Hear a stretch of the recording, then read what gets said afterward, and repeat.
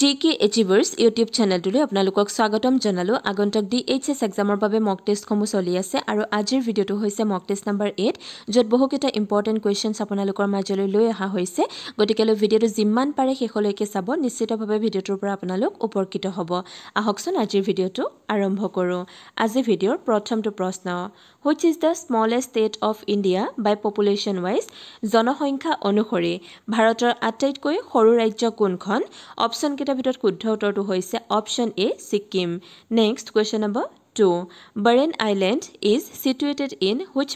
place of India Barren দ্বীপ ভাৰতৰ কোনখন ঠাইত অৱস্থিত অপচন কেটা ভিতৰত শুদ্ধ উত্তৰটো হৈছে option C আন্দামানত it is the only confirmed active volcano in the Indian subcontinent এতিয়া হিছো নেক্সট কোৱেশ্চন টুলে question number 3 which planet is known as the balloon of gases প্ৰশ্নটোত খুদিছে কোনটো গ্ৰহক গেছৰ বেলুন বুলিও কোৱা হয় বা জনা যায় অপচন কেটা ভিতৰত শুদ্ধ উত্তৰটো হৈছে অপচন বি জুপিটাৰ অৰ্থাৎ বৃহস্পতি গ্ৰহক Jupiter is the fifth planet from the sun and the largest in the solar system it is a gas giant with a mass more than 2.5 times that of all the other planets in the solar system combined আৰু ইয়াতে দুটা important question হব পাৰে যে Jupiter বা বৃহস্পতি গ্ৰহটো সূৰ্যৰ পৰা কিমান দূৰত আছে তেতিয়া হ'ব 5 নম্বৰত আছে আৰু ই হৈছে কি বা এই জুপিটাৰ যেটো বা বৃহস্পতি গ্ৰহ হেতু হৈছে সোলাৰ সিস্টেম অৰ্থাৎ সৌৰজগতৰ আটাইতকৈ ডাঙৰ গ্ৰহটো নেক্সট কোৱেশ্চন হ'ব 4 Humayun's tomb is located in which place প্ৰশ্নটোত খুদিছে হুমায়ুৰ সমাধি কোন ঠাইত অৱস্থিত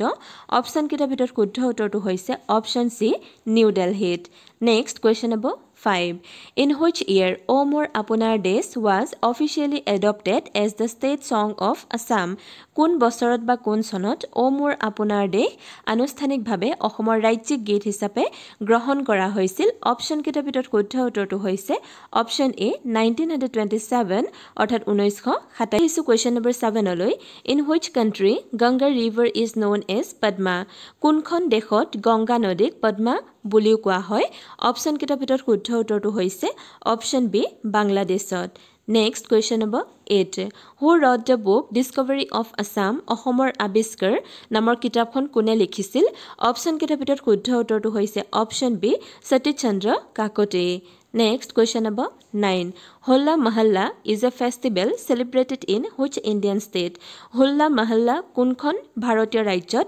উদযাপন কৰা এক উৎসৱ হয় অপচন কেটা ভিতৰত শুদ্ধ উত্তৰটো হৈছে option D Punjab Next question number 10 Pita Putra novel was written by whom Pita Putra নামৰ উপন্যাসখন কোনে লিখিছিল বা লেখক কোন হয় অপচন কেটা ভিতৰত শুদ্ধ উত্তৰটো হৈছে option B Homen Borgohain Next question number 11 Where was the first nuclear explosion conducted in India ভাৰতত প্ৰথম পাৰমাণৱিক বিস্ফোৰণ ক'ত হৈছিল অপচন কেটা ভিতৰত শুদ্ধ উত্তৰটো হৈছে option A পোখৰাণত Next question number 12 Who is the father of economics অৰ্থনীতিৰ পিতৃ বুলি কাক জনা যায় বা কোন হয় অপচন কেটা ভিতৰত শুদ্ধ উত্তৰটো হৈছে option B Adam Smith Next question number 13 The light from the sun reaches the earth in about সূৰ্যৰ পোহৰ প্ৰায় কিমান সময়ৰ ভিতৰত কি হয় পৃথিৱীত উপস্থিত হয় অপচন কেটা ভিতৰত শুদ্ধ উত্তৰটো হৈছে অপচন ডি 8 minutes অৰ্থাৎ 8 মিনিটৰ ভিতৰত Next question number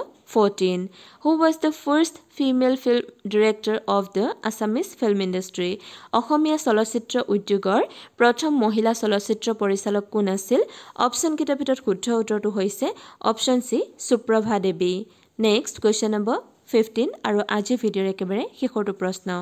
Ramanujan award is associated with which of the following Ramanujan বঁটা নিম্নলিখিত কোনটোৰ সৈতে সম্পৰ্কিত বা জড়িত অপচন কেটা ভিতৰত শুদ্ধ উত্তৰটো হৈছে অপচন সি ম্যাথমেটিক্স অৰ্থাৎ গণিতৰ সৈতে গতিকে আজিৰ ভিডিঅ'টো ইমানতে শেষ হৈছে ভিডিঅ'টো শেষলৈকে চোৱাৰ বাবে থ্যাংক ইউ সো মাচ